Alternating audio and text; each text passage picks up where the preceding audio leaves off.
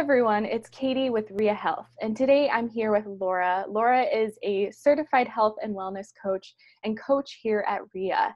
And today Laura has some mindfulness tips that she'd like to share with you all that she's seen help members here at Ria to maintain mindfulness around drinking this holiday season and beyond. So whether you are practicing the Sinclair method for alcohol use disorder, or you just want to bring in some moderation management tips, Laura is here to share some of her best tips with you today. So Laura, thank you so much for being here, and please take it away. Yeah, thanks, Katie. So I have 5 holiday tips for mindful drinking, and these are tips that have helped other RIA members in the program.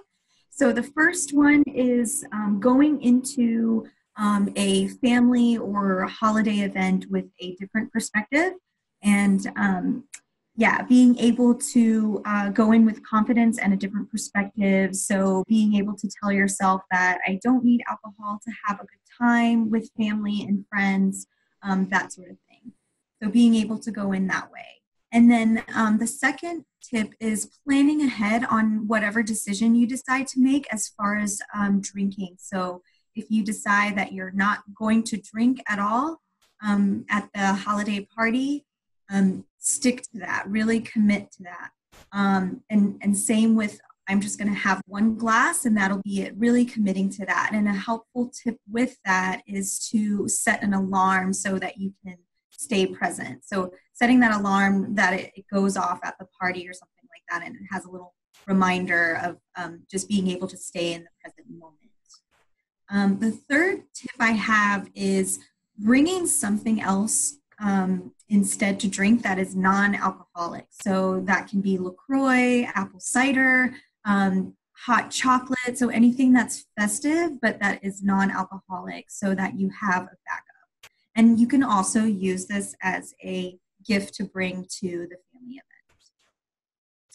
And my fourth tip is remembering having gratitude. So this is a time of year that you want to come together and be with friends and family, and the holidays are a time for sharing that gratitude together and joy with others. So just remembering the intention around the holiday season.